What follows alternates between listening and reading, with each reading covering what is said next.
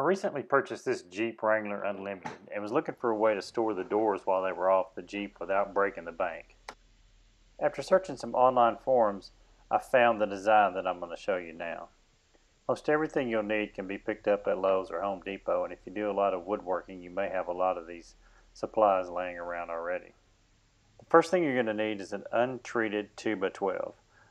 The shortest one I could find untreated was 8 feet. And don't worry if you don't have a saw, because Lowe's or Home Depot will cut it for you for free.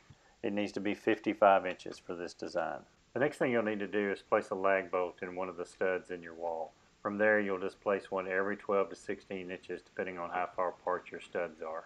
The design calls for 8, but I ended up using 10 because on one end of my board it was a little warped and I couldn't get it pulled in nice and flush against the wall, so I just added another one on the other end to make it even and for the added support.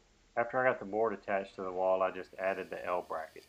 The two on the left are 12 inches apart and the two on the right are 16 inches apart. The 12 inches are for your back doors and the 16 for the front doors. I also added an eye bolt and probably will add one more just as a safety feature above the board itself into the stud, just in case for some reason it falls. This took me about an hour and a half working by myself to complete. I'm going to put a materials list at the bottom, and if you have any questions, please add it in the comments and I'll be happy to answer them.